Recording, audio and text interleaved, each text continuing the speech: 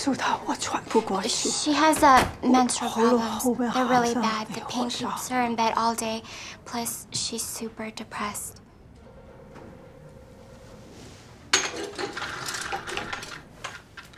She said super depressed? She heard that birth control pills can make her feel better.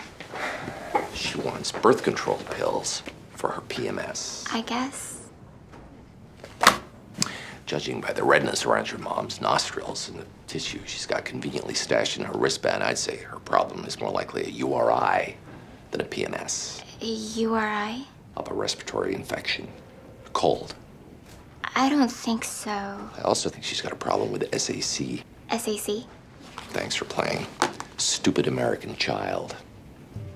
If you want the pill, all you have to do is to walk into any health clinic in Jersey alone and ask for it. What exactly was your plan? You're going to exchange the birth control pills for some over-the-counter decongestants and hope that your mom's cold lasts another 6 years? No. Is that for a cold? No, that's for your ovaries. I assume you haven't had a stroke. Have you ever had a blood clot? No. Super. In 3 months, when you need a refill, take a bus to a free clinic. Don't wait around hoping for mom to get another sniffle. Not the sharpest chopstick in the drawer, is she? Is this just one of your experiments? You just wanted to see how I'd react to being screwed over by Foreman? Nice idea, but no. This was just good old-fashioned laziness. Gotta hand it to Foreman, though. He knew that you're a suck-up, and I don't give a crap. He successfully exploited us both. Right. We're both victims. Simple heads up, that's all I needed.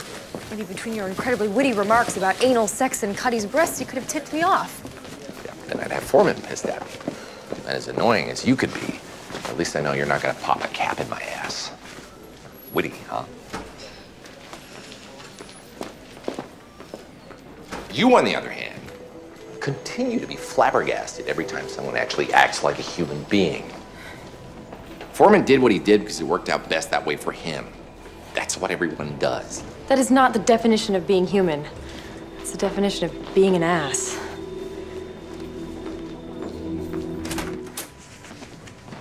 She's been taking the decongestants, but she's not getting better. She also says... What? Her boobs are bigger.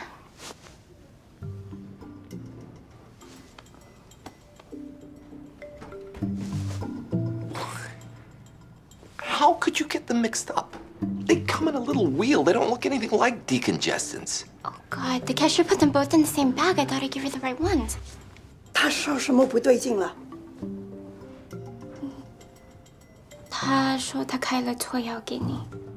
No, you gave her the wrong pills. You speak Mandarin? I can count to 10, has to go to the bathroom, and... 恭喜你快动什么了? I'm not pregnant. We haven't even done it yet. Okay, I'm gonna leave you two alone now. Sure, you got a lot to talk about.